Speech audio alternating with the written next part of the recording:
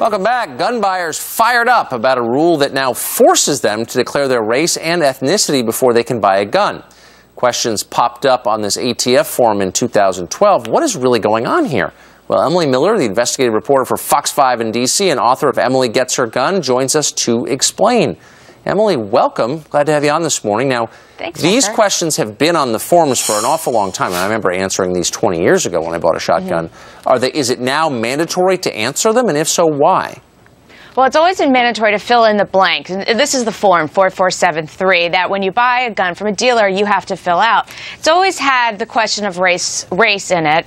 And it used to be that you could just fill it in yourself, handwrite it, didn't have the little boxes.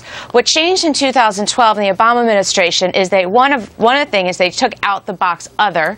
So if you didn't want to give your race to the federal government in buying a gun, if you felt there's no need to, since you're exercising your constitutional right, as you said earlier, you didn't have to. They also changed this box. They have another box. One is also, are you Latino or not? Are you Hispanic or not?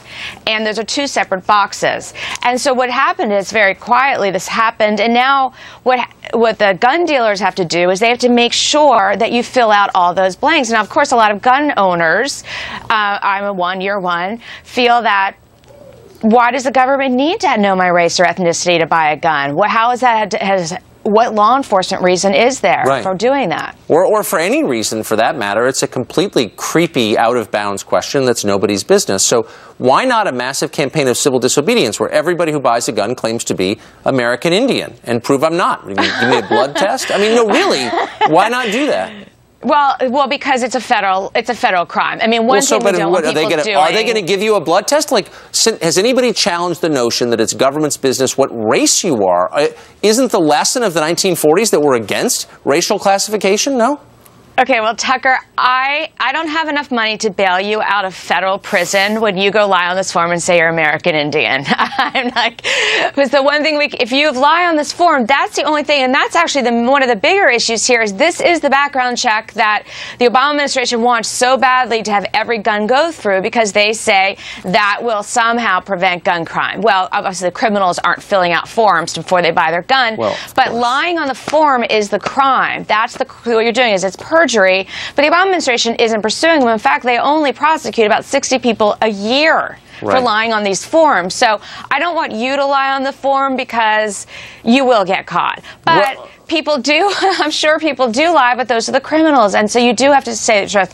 My question is, I think, and a lot of questions people are wondering is specifically this one box that's just Latina, Hispanic, because that is such an important voting block. Now, these forms are supposed to only be at the gun dealer. ATF is not supposed to have them. When they call the information in to do the check, the records are only supposed to last for 24 hours. Unless there is a denial, it can last for 3 days. And that's what prevents a registry, and that's what prevents the federal government to knowing who the Hispanics are. But, that's a very interesting question here, politically.